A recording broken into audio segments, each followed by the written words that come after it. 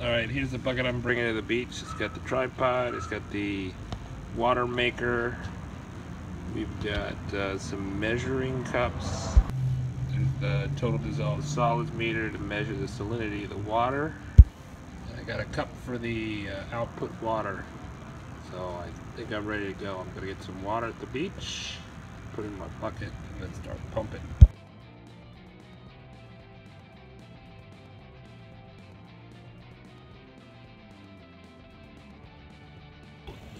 The TDS meter read about 1,000 parts per million, and seawater is about 30 to 35,000 parts per million. It's safe to drink 400 parts per million. So this test is not with true seawater, but brackish water that you probably wouldn't want to drink.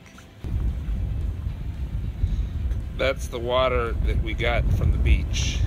Okay, so these are the new hoses I got from Home Depot. This is the brine reject hose. This is the intake hose. So I put these both in. So this thing should output a quart per hour of pumping, and I'm not going to pump for an hour. So we should get a cup every 15 minutes. So maybe I'll be strong enough to do it for 15 minutes.